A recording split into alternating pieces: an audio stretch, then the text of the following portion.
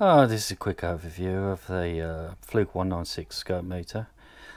This is the colour version, so it doesn't suffer with the lines across the screen that the 199 and the 196 non-C version seem to have a lot of problems with. What I'm going to do is just run through a couple of tests on it. Don't seem to be a lot on the net. It is basic. I mean, teaching how to suck eggs here probably, but I thought I'd run through a couple of things like the probe calibration. A couple of voltage measurements and bits and bobs. So let's have a quick look. Now the probe I'm using is it's a Agilent Technology 196C, which according to the spec is 150 meg. It's 10 to 1 at 10 meg ohms, and the capacitance is roughly 15 picofarads. Now I think they do recommend 13 or 14 for the Fluke meter, but it should be alright. So unfortunately when I bought this second hand it didn't come with any probes. So let's have a quick look. So if we put the power on, okay, it gives you a nice little message here about extra options, which I haven't sorted out yet. It's been obviously reset by the person that sent it me. Close that. And what we need to do is on here, press scope, select A, so we're into meter reading A. Now make sure the obviously the input's on. Coupling DC is fine. Probe, press this button here, F3. Now we need to make sure it's set to voltage. The attenuation is set 10 to 1. Okay, so we use the cross arrows and then we go down to probe cal and press F4, enter. Okay, start of calibration 10 to 1 probe. Yes please, let's do this. Okay, this is the annoying bit. Can't get rid of that screen. Clear menu, don't do nothing. Can't seem to get rid of it. Anyways, on your probe there's a calibration using the supply tool, and what it's asking me to do is connect the 10 to 1 probe tip of the red banana jack and the reference lead to the black banana jack. Adjust the probe until a pure square wave is displayed. When ready, press F4 to continue with DC calibration. Okay, so as you can see there, I can't get rid of that picture. All I can see is basically a little bit of the square wave, and obviously the connections are red to the end of the probe and the 0 reference to reference on the probe tip. So if I do a little adjustment inside here, you'll see the so, whoa, that's not a nice square wave. Let's go the other way. Whoa, that's not nice. So let's square that off. So okay, so we'll leave it at that for now. That's about right. And now we'll just press continue. Okay, automatic calibration probes is in progress. Please wait. Do not calibration completed successfully. Close. Okay, so we're all calibrated up on channel A. Then obviously we need to do the same for channel B. I haven't bought another probe yet, so a bit stuck on that. So I am looking around for one of the original Fluke probes, but they are quite expensive, even second hand. So, but as I say, there's a lot of functions on here. If we go back now to meter, we can go into measure, and you can select ohms, continuity, diode, temperature, AC and DC voltages. Basically you would just select which one you want to do, if you want to do, and then press enter, and then from there on we'll just do a couple of basic measurements. Okay, we'll do some basic voltage measurements. Obviously follow the convention at the top. It tells you what to do just there. Positive on the red, negative on the black. Put your leads in. I'm using a Hewlett Packard 6632 as my reference. I've got another device which we can go a little bit high voltage on above it. So we'll have a quick look at the voltage measurement. So make sure you're all set up correctly first. Click measure. Make sure you're selecting the right thing. At the moment we want voltage DC. Press enter for that. Okay, so let's enter it on here. Voltage 5.0, enter. Current doesn't matter about that because we're not measuring current, but 0.2, enter. Output on, and there we go. 5.003. Now, this thing hasn't properly warmed up yet, but it's saying 4.997. I have got to calibrate this, to be honest, but it's not far out, so there is a slight couple of discrepancies.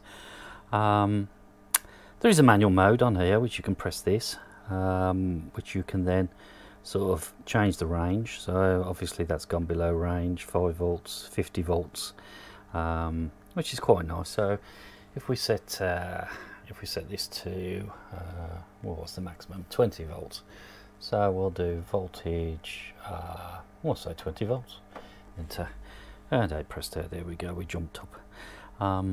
It seems quite accurate. I have compared it against this Hewlett Packard 34401A, and it's all but bang on, to be honest. So you know, I mean, it's 0.0 volts out, so for what I need it for, it's fine.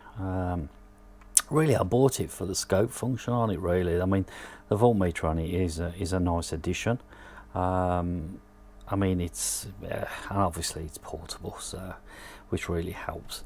As I say, it is a hefty old unit. I mean, I've got the back leg out on there. That's the infrared. So if you want to do recording and download data, it is a big old unit, really, but it's nice. It'll be ideal for just some basic bench work and stuff and that. I'm running out of space with all this equipment. I mean, I've put it all in a rack at the moment, and I ain't even got space for a oscilloscope. That's the word I'm looking for. Let's say some very nice features on it, really. So I'll do some continuity tests and see what that reads out as. Test some resistors and stuff. But really, I mean, if you know how to use a meter, it's just making sure you set it up right, really. So just go into your measurement mode and then select what you want to do, really. It is that simple, really. But there are quite a few features on here that I'll probably never use, but like the recording, to be honest. I mean, I'm not likely to do that. So but I've got the equipment to do it. It came in a nice hard case, a nice little purchase off eBay, good price. So yeah, I mean, what I was more interested in is the fact that this version, the colour, does not suffer with black lines that you get across the screen. Let's do some basic resistance measurements. This is a decade resistance box. It's out of calibration. It's a little bit old now, but it serves its purpose.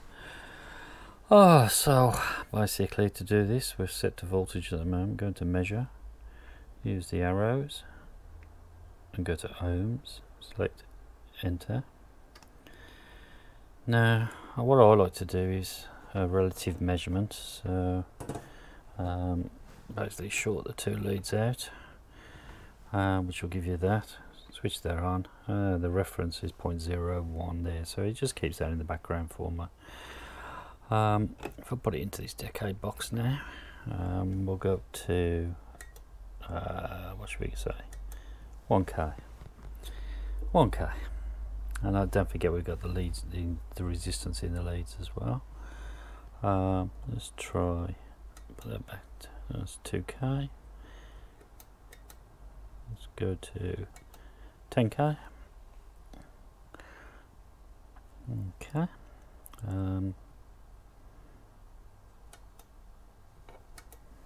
100K. Yeah, seems to be working out okay. That works for me anyway, sort of thing, so it's close enough for all one. There is a calibration reference on there of 1K. Let's try that, which is across these 2 points here. It says it's 1K. It's reading slightly low on there. Okay, let's unplug that lead. Let's go to measure.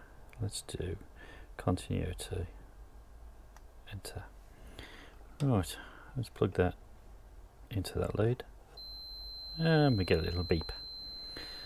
That's quite nice. So that's okay. Let's plug that into there.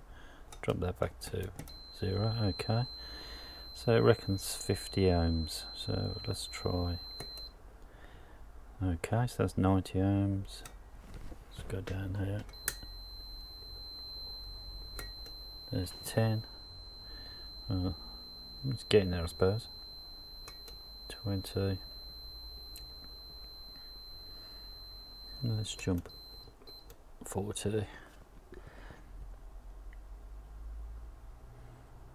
No, we've lost the continuity sound now. So, drop to 30. So there's 30. 29 roughly. So let's 31, 32, 33, although it's saying 32 on there. Just going to try and see now when the actual continuity beep stops. Roughly 35 ohms. Oh no, it's come back on. Let's try again. 36 ohms. So yeah, we've lost it at that point. So your beep stops around about 36 ohms. So a nice little feature though, having the continuity and the noise. Not sure how fast it is. There's quite a little bit of lag on it, to be honest. It's not as quick as your standard smaller meters. So you can sort of brush them across and it doesn't pick it up straight away. So there's a little bit of lag, but it does work okay. Let's go back to measure. There's diode temperature. I haven't got a temperature probe, so I've tested the other functions on it. They all seem to work. The scope's not brilliant. It's a little bit furry, the edges on it, but you got to remember this is quite an old piece of equipment now. It's not as clean as the Siglient and the other stuff that I've got, but it suits bench work anyway. Showing in a 1 volt peak to peak, 1 megahertz signal there, square wave. It's not the nicest looking of signals, but I don't know whether they're age related to this or what. But well, let's try sine wave. I'm just running that from a Siglient. Let's switch it to sine wave and see what we get from that. It's just auto setting at the moment. That's not too bad. Showing 1 meg at 1.02 volts. That's not too bad. Let's up the frequency. Let's go to 10 meg. I think. Well, I'll try. No, yeah, we'll do 10. 10 meg. Okay, let's jump straight up to 10 meg. So yeah, and the voltage is still right. So obviously we're impedance matching correctly here, so it's not a problem with that. But it does seem a little bit furry, the signal on it. It's not tidiest of. There are waveform options. Let's try turning glitch off into averaging.